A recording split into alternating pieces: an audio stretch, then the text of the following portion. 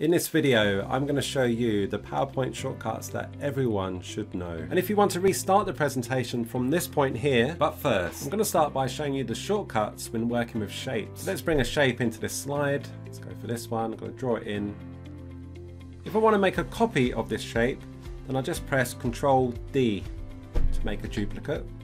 Another way to make a copy is to hold down the Control key and then drag the shape. If you want to make a copy of a shape and move it in a straight line, then hold down the Control and Shift key at the same time, drag the shape, and this will keep it in line with the original one, which is great for lining things up. To move shapes in a straight line without copying them, then hold down the Shift key. And this too also ensures it's in a straight line. You can also move the shape by using the arrow keys on your keyboard.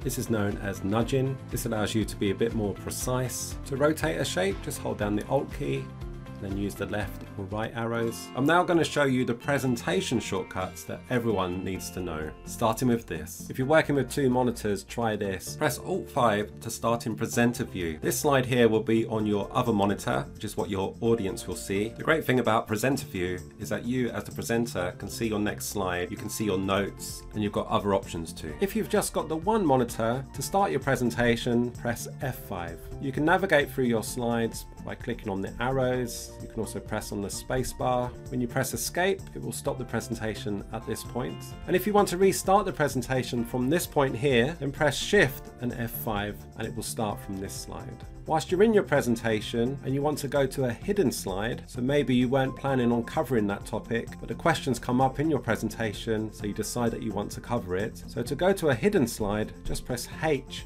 for hidden, and it shows the hidden slide. If you want to jump to a slide number, you can do that. So again, maybe the topic has moved on to another slide, maybe a question's come up in your presentation, and the answer to that question is on slide 9. Just press 9 on your keyboard, then enter, and it will jump to the 9th slide. In a similar way, if you want to go back to the start, press the home key, and if you want to go to the last slide, press end. For more great tips, watch this video here. My name is Tony. Thank you for watching.